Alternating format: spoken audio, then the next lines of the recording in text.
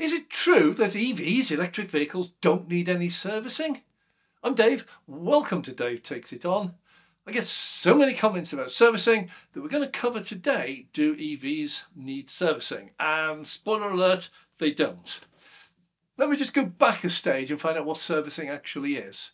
There are three real stages when it comes to servicing, maintenance and replacements on a car. So let's have a look at the first one. The first one, something breaks, you have to repair it. You go over a pothole and you shatter your suspension arm. That's a break, you have to replace it. It hasn't worn out, it hasn't deteriorated over time. All that's happened is you've hit a pothole, it's shattered or broken the arm and it needs to be replaced. And all cars will have bits on them that are like that. That's electric vehicles, petrol vehicles, diesel vehicles, LPG vehicles, hydrogen vehicles. They will all have bits. If you hit something, you can break it. So that's not servicing, that's repair. There are some things that you need to maintain. Now, let me give you an example of this. One of those might be your brake pads, also your windscreen wipers. These are things that over time will wear out. They're consumables. They are designed to wear out, and over time you will have to replace them. So take windscreen wipers, they will work for so long and then they suddenly start smearing and then you get streaks and they start juddering and at some point they stop working. They're still working as wiper blades, they haven't broken, but they're not efficient at clearing your windscreen. Same with your brake pads. Your brake pads will wear away, and if you don't replace them, the pad material will wear away altogether, and it'll be metal on metal and it'll do immense damage. So in both of those cases, when they need replacing, you replace them. You do not do this at set times. You do not say, for example, my wiper blades, I'm going to swap every 3 months, 6 months or 12 months. Not I'm going to do my brake shoes 6 monthly. You don't do it like that. You run these until they are on the point of failing, on the point of wearing out, and then you replace them. And some people, that might be really quick, some people might be really slow. But it is a maintenance issue. You keep an eye on things on the car that will need replacing. These are consumables, and when they wear out, you replace them. That's not servicing. Servicing is one step beyond that, and that's a preventative approach. Give you a very quick example. Your car, petrol car, has bearings, has big end bearings and main bearings and all sorts of bearings, and these bearings need lubrication. They have oil. That's why you have oil in an engine, and over time the bearings will start wearing away. They'll damage the oil, and the oil will not be as efficient as protecting the bearings from wear and tear. So what you do to stop the bearings going, which is a very major job to have to replace them, when the oil is not as good as it should be, you replace the oil, and that stops the bearings from failing. So every so often, every few months, every year, whatever the period is, you will replace your oil. Now, as part of the oil, you have a filter. This catches all the tiny little bits of metal in the system, and the filter needs replacing at the same time. You'll also have something called a timing belt. And this is usually a rubberized fabric belt, got cogs on it, teeth on it, and that also, if you just run it, will eventually fail, and you want to stop that from happening. This is servicing. It is preventative medicine. You don't want to stop your brake pads wearing. That's what they do for a living. They wear away. It's friction pads, and they wear away in the process of slowing the car down. You don't want to stop them doing that. What you don't want to do is wait until they fail, and then they'll do a lot of damage. So on the things like the timing belt, the oil and the filter, filters and a lot of other things, you're going to do things designed to stop anything going bad long time before it happens. And also you're going to do it on a set interval based on what the manufacturer tells you is necessary. So for example, they may say if you are driving a petrol car for a year, you will need a oil change and a filter change every 8,000 miles, and you'll need a major service where we do a lot more, maybe gearbox oil and filter, maybe belts, maybe something else, at 16,000 miles. So these are set, pre-planned actions that are designed to prolong the life of your car. So where are we with EVs? Well, the EVs have no preventative maintenance. There is nothing. Now, some EV manufacturers will tell you you have to bring your car in for a service. It's a con. There is nothing in it. Now, people find this most difficult to believe. Let me give you a real example. I'm of a certain age. We used to have televisions with valves in. I remember the days of black and white TV back in the 50s and 60s. I remember it. And every so often the TV would fail. You'd get a rolling flicker, you'd get the sound going, the picture would go totally, or it would shrink down to whatever, and you had to ring up the television company. Lots of these were rented in those days, radio rentals, and they would come out, and a service engineer would get a load of valves, blow all the dust out, put new valves in, test it all, shut it all up, and you're good again. And you run it again until it fails. You didn't have preventative servicing on it, but you did have maintenance. When something ran out, you just replaced it, or a repair. If something broke, you replaced it. A long while ago, 25, 30 years, can't remember the exact date, but we went over to LCD or LED TVs. These are flat screen panels. And the one thing you'll notice, you can't open them up. They are sealed for life. There's nothing in there that you can do to them, nothing at all. And with a TV, this is where you get the concept of no servicing. With a TV, there is nothing to do. You turn it on, you watch it, you turn it off, you turn it on, you watch it, you turn it off, and you run it like that until one day it fails.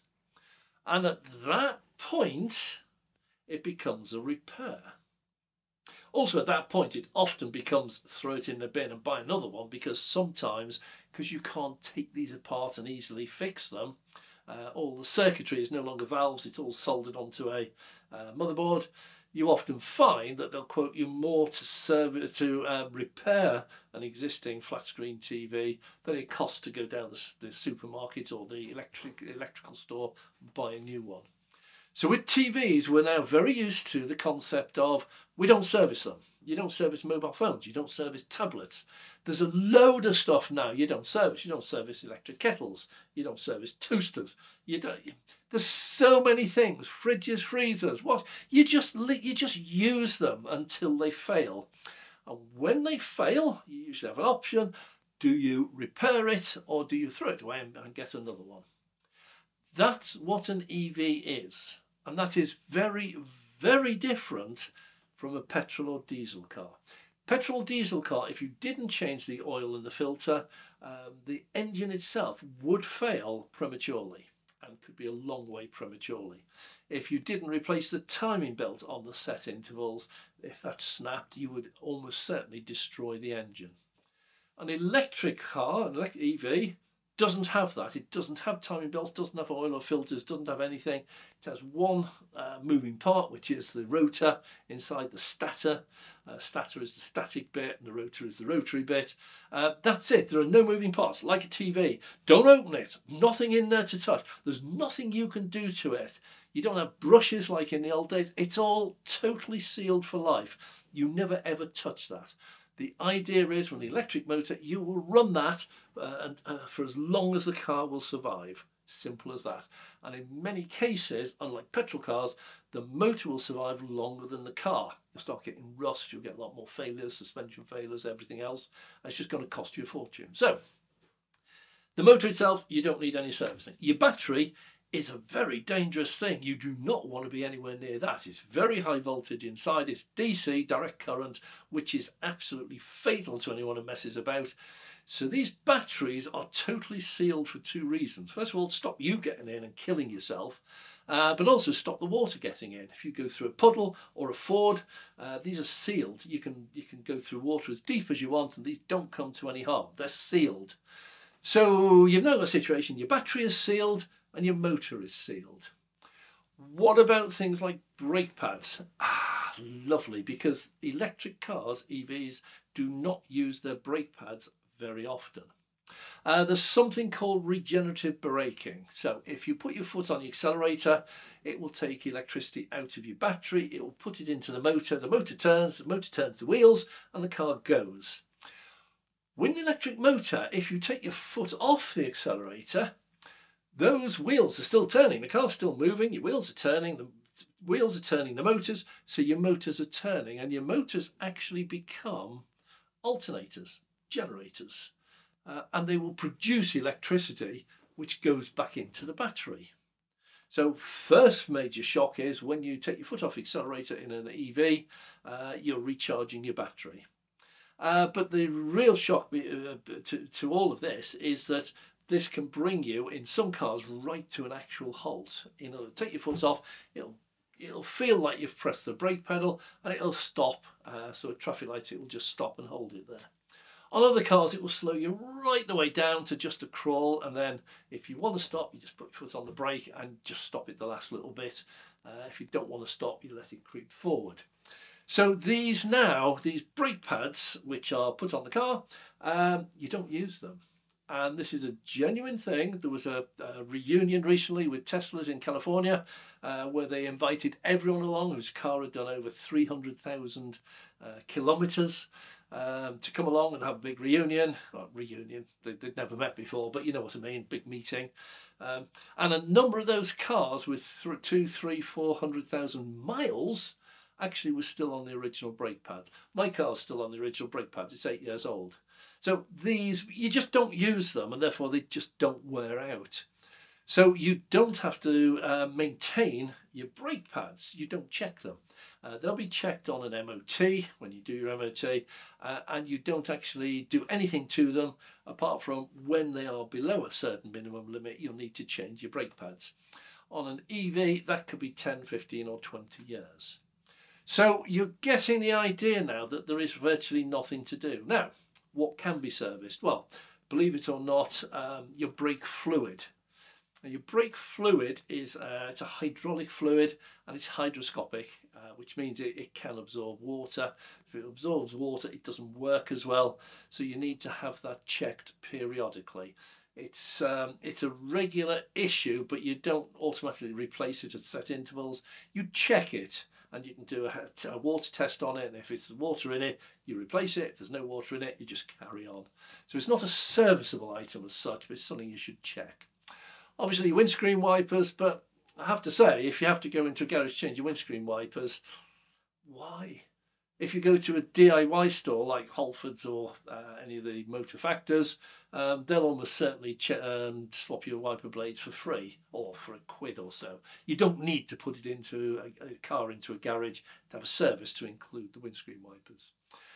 Screen wash as well, that wears out. It runs out. As it runs out, you just replace it. So on an EV, there's almost nothing serviceable on it. You don't have a handbrake, it's electronic. You don't have brake pedals, you have to bleed brakes in the same way. You don't have a load of things, so it means that there genuinely is nothing to service on it. On mine, the only things I've ever done, I have replaced tyres, they wear out. I have replaced windscreen wipers, and I do top up the screen wash. And that is the entire list of things I've done to that car. During an MOT, they check the brake fluid for water. It's all been clear up to now, so I haven't even had to replace that. So you can actually get away with it. Now, there are some legacy auto, these are your Fords and your BMWs, Mercedes and everything else. They like the idea of you taking your car in and they charge you £50 or £100 or whatever it is. But if you ever look at what the service includes, it will say check brake fluid, check handbrake lever, check headlight alignment, check screen wash, check wiper blade, check. And they will use... No, I was going to say you're going to use a mechanic who charges £100 an hour. He doesn't. The mechanic will get paid £10 or £15 an hour. The garage will charge you £100 for having him check everything. So if you're quite happy to pay someone £100 an hour to check your screen wash, take your car in. But if I had a car and the manufacturer said I had to bring it in for a service, I would say, what are you going to do? how much you're going to charge me for each of those items. Unlike with a petrol car, if you don't have that serviced, your warranty is invalid. With an EV, they're not allowed to do that because there's nothing in there that has to be done. And therefore these services are voluntary, and I would fight like hell with any dealer who tried to charge me for a service visit for things that I can check the wiper blades, I can check the screen wash, and I'll MOT, I can check, ask the garage to check whether there's any water in the hydraulic fluid. I don't need to put my car in to check it. They will claim, oh yeah, but we do other things, we check your tyres. I can check my own tyres, and if I've got any doubts, I'll drive it down to Quick Fit or Halfords, and they'll do it for free. They'll look at my tyres, go, yeah, that one needs doing, that one's got 4,000 miles left on it, this one, probably another year's life in it. That's free. Why do you need a garage to tell you whether your tyres need replacing? They'll tell you, oh, it's a safety check, we look underneath. Well, pardon me, but that's what they do on an MOT. They look at all the key components, your suspension, your steering and your braking, the structural integrity of the vehicle, and they will tell you whether it's safe or not. So why do I need to take it then to a garage to have some guy on £100 an hour tell me that everything's all right? Again, fight these things because it's just a legacy. It's what I call legacy auto. It's just a legacy. They've got so used to charging you for servicing your car, pocketing the money, it's almost pure profit, that they don't want to stop it with EVs. Tesla's one of the manufacturers. There is no servicing maintenance. They don't issue a service handbook. There is nothing to do other than the list in the service book is very simple. It says check your tyres, check your windscreen wipers, check your screen wash, have your hydraulic fluid checked every couple of years for water, and there's a cabin filter, an air filter for the cabin to stop dust and pollen and everything else blowing in. Have that replaced every 2 or 3 years if you want to. That's it. So it is totally true, EVs do not require servicing. It is also perfectly true that some of the legacy auto will try and stiff you for 40, 50, 100 quid to get your car checked over. Up to you, it's your money. So thanks very much for watching. If you enjoyed this video, click the like button. If you'd like to see more, please click subscribe. Totally free to subscribe. And if you want to be notified when we release the next video, click the notification bell, and that means we can notify you to let you know there's a new video out there. So thanks very much for watching. I'm Dave.